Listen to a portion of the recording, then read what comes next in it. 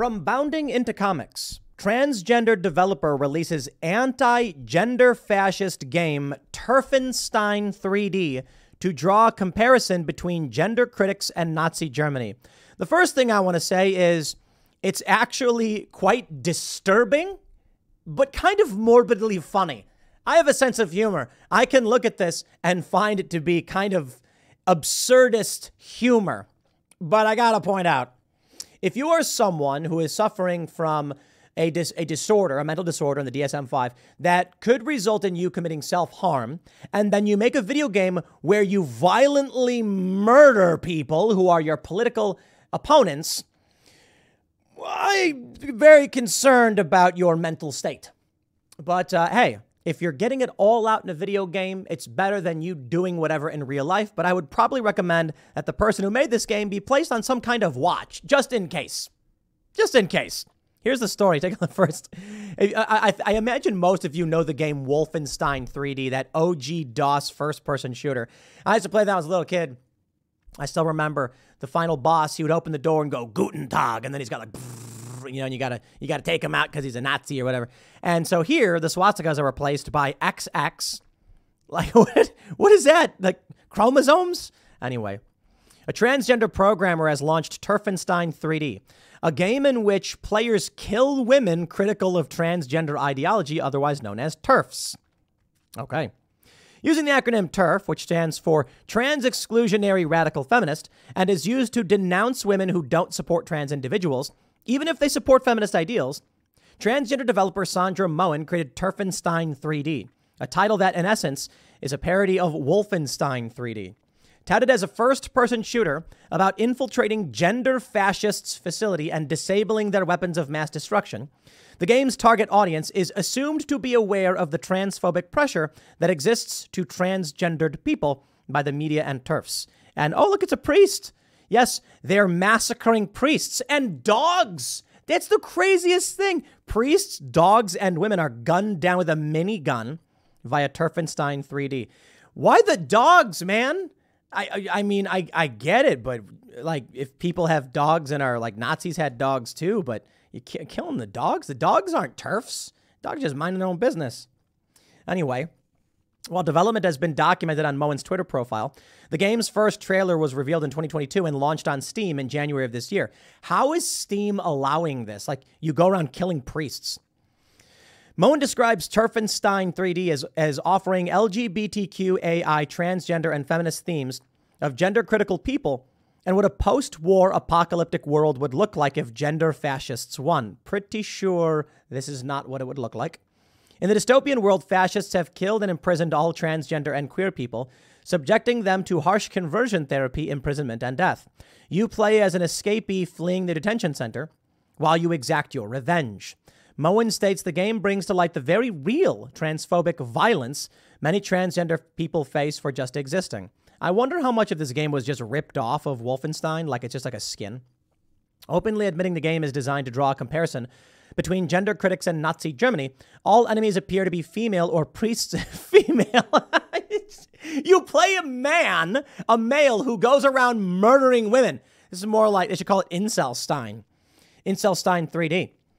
Man, I know incels are going to get mad because I said that, because you can't compare the two. A person who is celibate is not the same as someone who wants to go around murdering women. You get the point.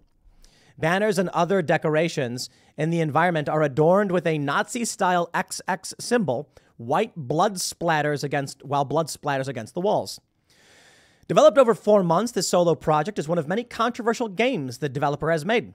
Being able to artistically express yourself is a proven way to heal trauma and possibly also move on. Hey, I got an idea. What if we made a game called Transenstein, and it was about a bunch of female athletes who live in a post-apocalyptic world where biological men dress up like women and oppress them and take over their spaces? Uh-oh, you'd get banned in 2 seconds. This game also hopes to achieve that for players who need it through gameplay that would stir up hidden and muddied emotions. Please take care of yourselves and your loved ones. Even the game's launch trailer prides itself on being the most hated game of 2022, showcasing alleged tweets from Twitter users mocking or condemning Moen's work. Most hated game of 2022, Terfenstein 3D's launch trailer showcases alleged tweets the developers received. While the XX of the enemies could represent the XX chromosomes that indicate a woman on the genetic level, it's strikingly similar to the logo of Women's Declaration International. The group reaffirms women and girls' sex-based rights and challenges the discrimination we experience from the replacement of the category of sex with that of gender identity. Christina Ellingsen, WDI's lead rep in Norway, took the illusion in shockingly calm stride when speaking to Redux. Believing Moen was clearly appropriating the WDI logo, she wondered how Moen would portray a top-level feminazi boss. I mean, it's crudely made, to be completely honest. Like you could do better with the art. Come on, you want to, whatever. The representation of women's sex chromosomes as resembling Nazi ideology shows how far gone these men often are, Ellingsen mocked. Accusations that women who care about women's rights are feminazis is nothing new, though. Male threats of violence against women and girls in the digital space is obvious and ubiquitous. But to men who claim to be women, digital media is used for a kind of gamification of misogyny that is unprecedented, Ellingsen proposed. She also cited banned browser extension Shinigami Eyes, which marks social media profiles that fall in the TERFs and transphobic categories. Oh my God. All right, let me give y'all a lesson if you're not an anime fan and you don't speak Japanese. Shinigami means like death god, Grim Reaper or whatever. Death god. And Shinigami Eyes is a reference to the manga and anime Death Note, in which a person can receive a notebook called a Death Note that if you write someone's name in it, they will die. You have to write their name down and picture them in your head. However, what if you don't know their name? You can cut a deal with the death gods to shorten your lifespan in half to receive the eyes of a death god, which allow you to see the names of the individuals. You see a name floating above their head and how much time they have left. Because the way it works in Death Note is if you're a death god, you extend your own life by taking the remaining time of the individual.